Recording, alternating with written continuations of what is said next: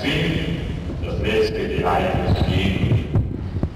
Man spürt die tiefe Erschütterung und die Trauer, die heute alle hier Anwesenden und die ganze Gemeinde Oberammergau bewegt.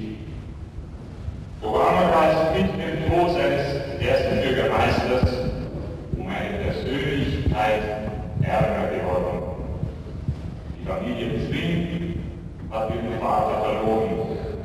Die Gemeinde hat ihr Oberhaupt verloren. Gerade an dem Tag, da wir uns anschickten, unserem ersten Bürgermeister die Glückwünsche zu seinem 60. Geburtstag darzubringen, das war der 8. Februar.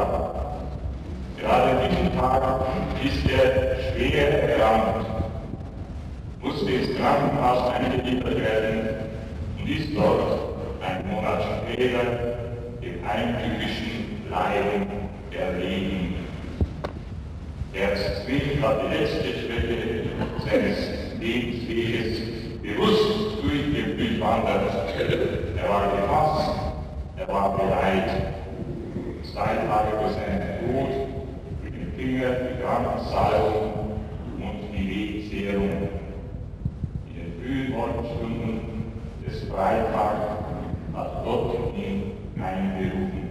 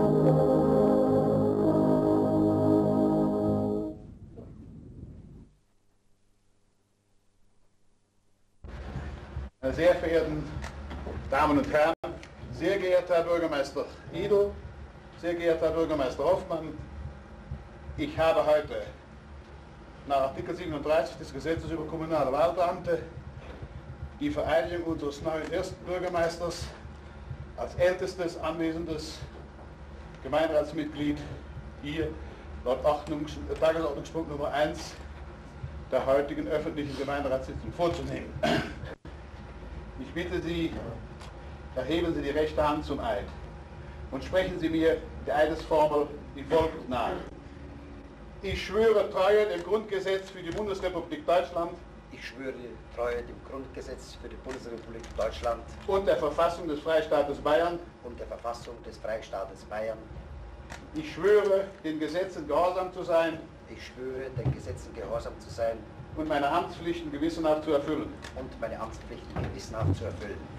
Ich schwöre, die Rechte der Selbstverwaltung zu wahren.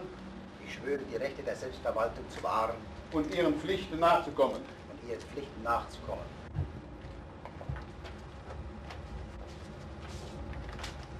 Ich darf, Herr Bürgermeister Hofmann, noch Folgendes kurz anmerken. Der Wahlkampf ist vorbei.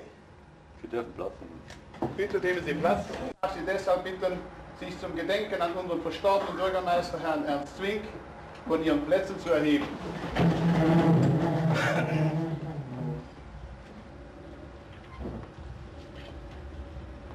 Ich danke Ihnen. Nehmen Sie bitte Platz. Wie ich eingangs schon sagte, einem Wahlkampf sind 2 Wahlgänge gefolgt und aus diesen Wahlgängen sind Sie von den Bürgern nach freiheitlich-demokratischem Recht erfolgreich als erster Bürgermeister für die Gemeinde Oberammergau hervorgegangen. Sie selbst haben bereits vor Ihrer Wahl mehrmals deutlich gemacht, dass Sie alles tun werden, was zum Wohl und Ansehen von Oberammergau und seinen Bürgern dienlich und nützlich ist. Sie sprechen.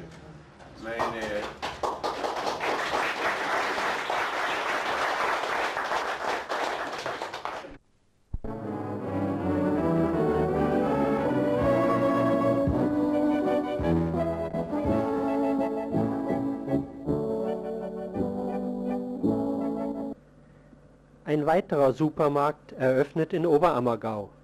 KRONE-Center.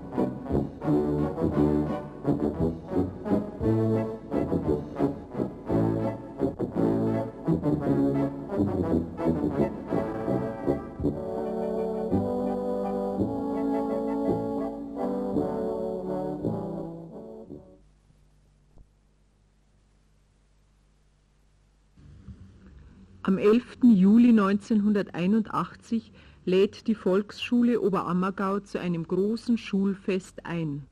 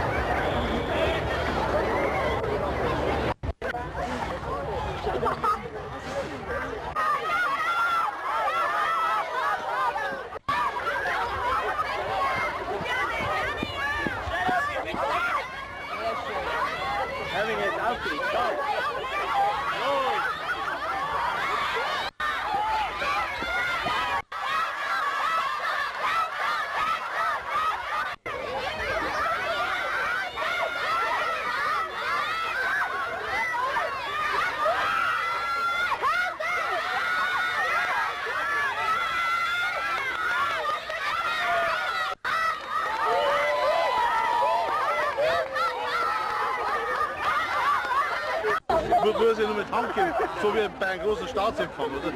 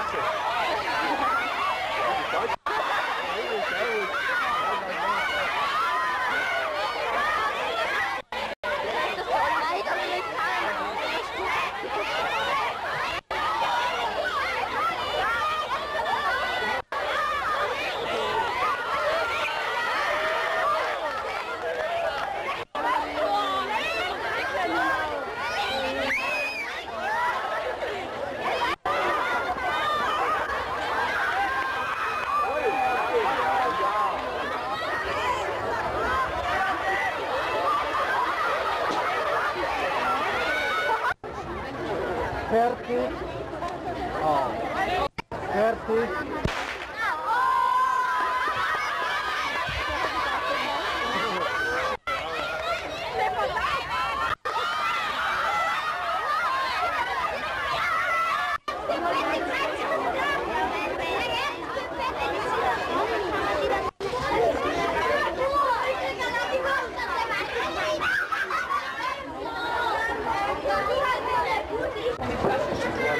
Zur Markt, Leute, komm, oder?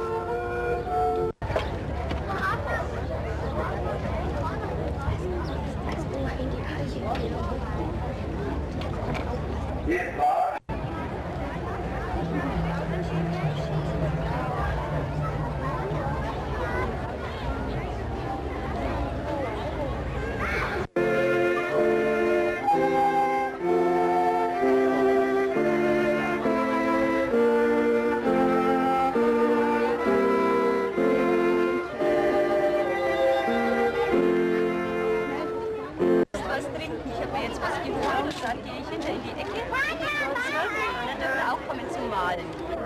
Ja, da sehen wir uns nachher wieder.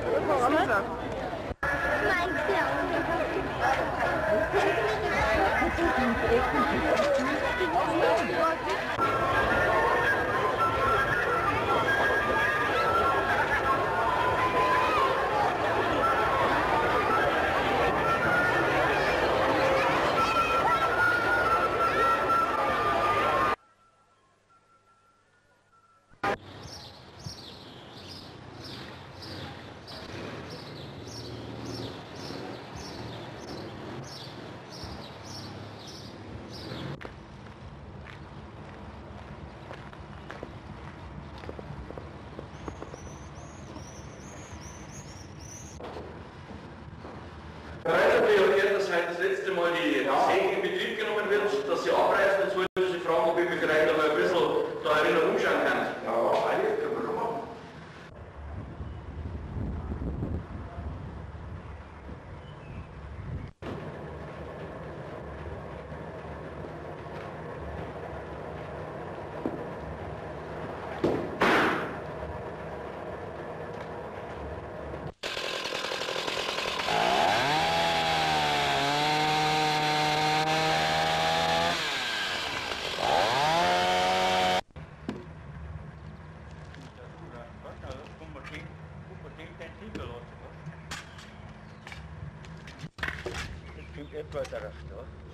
Jetzt den Schneid, ja. Ja? Der ist lang. Na was? Und schnell lassen, was? Dann kriegen wir den dabei her, weil den will ich will. Ah, den will ich doch. Den will ich. Okay.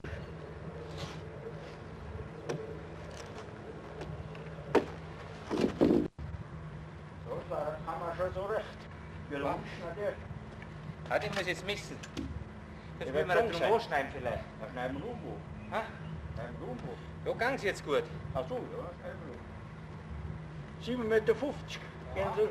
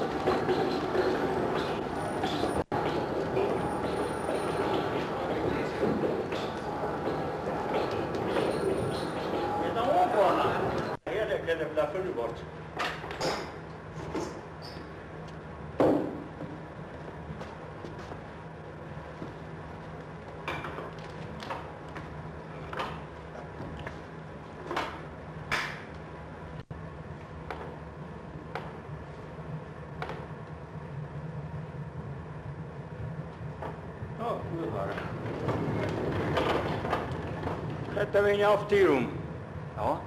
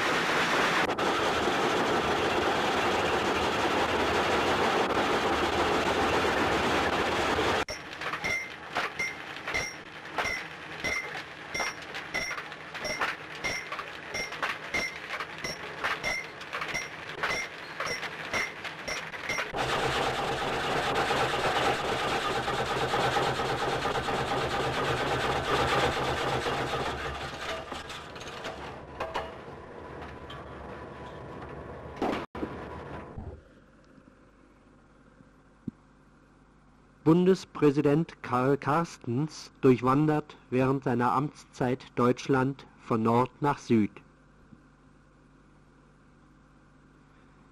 Seine letzte Etappe führt ihn auch durch Oberammergau.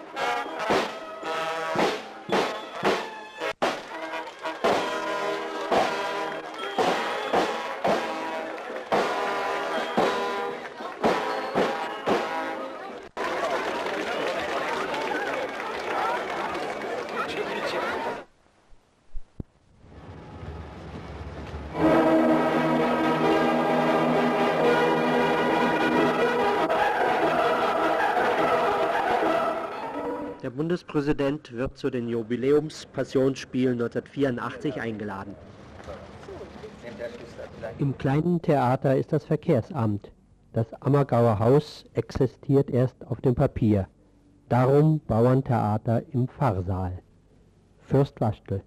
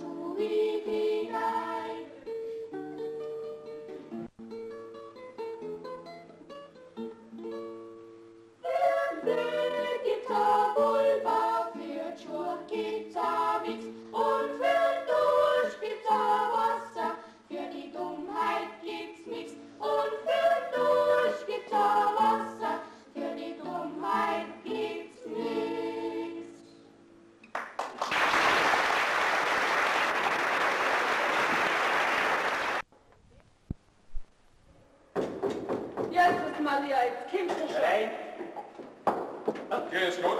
Ja, wegen mir brauchst du keinen Teppich auflegen. Ja, der gehört noch besser wie 40. Was soll denn das heißen? Das wirst du schon erfahren. So, da bist du. Du hast mir da eine Rechnung geschickt. Ja, für den Sarg, Mensch, gleich zahl ich, du Herr, mit dir ist der gleich. Die zahle ich nicht. Warum? Weil ich den Sarg Gott sei Dank nicht mehr brauche. Und doch ich x dafür. Warst gestorben? Ich bin aber nicht gestorben, das siehst du ja. Du, und außerdem ist der Sarg noch bei dir in der Werkstatt. Infolgedessen brauche ich ihn auch nicht zahlen. Aber du warst umsteigt. Und wie es pressiert hat. Mein Mann hat bis in die späte Nacht neu gearbeitet. Ja, da hat es auch schief hergeschaut für mich. Der Doktor hat sich auch nicht mehr zu helfen gewusst. Der hat sich noch nie zu helfen gewusst. Ja, jedenfalls zahle ich die Rechnung nicht für etwas, was ich nicht braucht habe. Nachher muss der Doktor zahlen. Der hat die wieder angekriegt. Ja, der wird dir was pfeifen. Bis jetzt war noch jedes Mal, wenn der Doktor einen behandelt hat, ein Sarg fällig. Ausgerechnet bei dir ist er missglückt. Ja. Mein Wecker ist halt noch nicht abgelaufen. Das macht nichts. Den Sarg kannst du halt später schon noch brauchen. Rauswachsen tust du ja nicht mehr, oder? Ja. Außerdem, du lässt dir von deinem Geschwisterkind in Schwarzbach anmachen. Die Telefonnummer 35 46 28 angerufen. Weißt du, wer sich da gemeldet hat? Ja. Eine Frauenstimme hat gesagt, hier Prinz Leopold, du, das war die Prinzessin. Ich habe mir gedacht, mir trifft der Schlag, so haben wir die Knie zittert. Jetzt bin ich natürlich fertig. Schnittene Nudelsuppe. Das ist doch keine fürstliche Suppe. Das ist doch eine Bauernsuppe. Schreib Bouillon mit Ei. Ei kann ich schon schreiben, aber Bouillon nicht.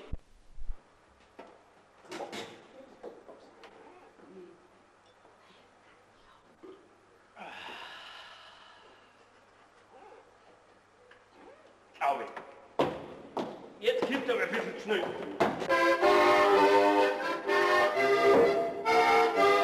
Dann ist er schon wieder in der Verkehr. Ja, sagen Sie mal, sind Sie vom Maschker zugewickelt? Nein, ich bin der Bürgermeister von all hier da.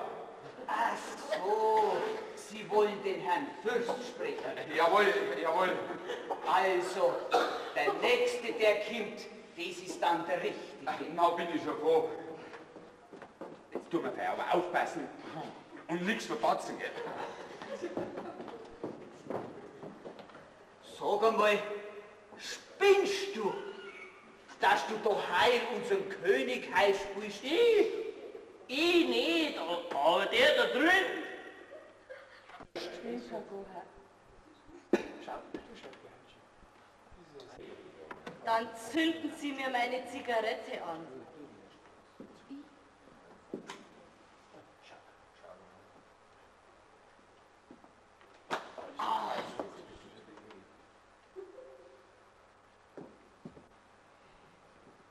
Bitte sehr.